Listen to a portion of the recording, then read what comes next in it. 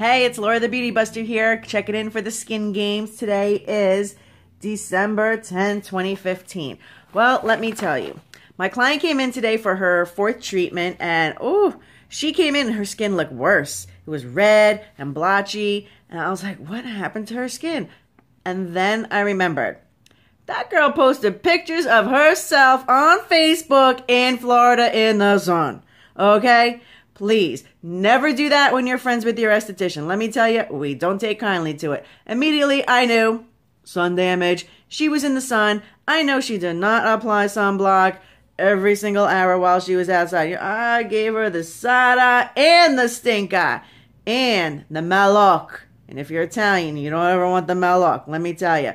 So, I looked at her skin under the light, and I was checking it, and it was dry and kind of crusty. And I said, ooh, I took a breath, and I said, you is kind, you is smart, you is important.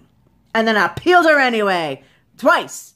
Let me tell you, I gave her a carrot elise and a pumpkin peel, and I sent her on her way. And she goes, ooh, I feel the tingling and the sensation. I said, yes, honey, like a York peppermint patty. Woo, burn, baby, burn. Sayonara. And let me tell you, it's now 10 o'clock at night. Ciao, mi amici.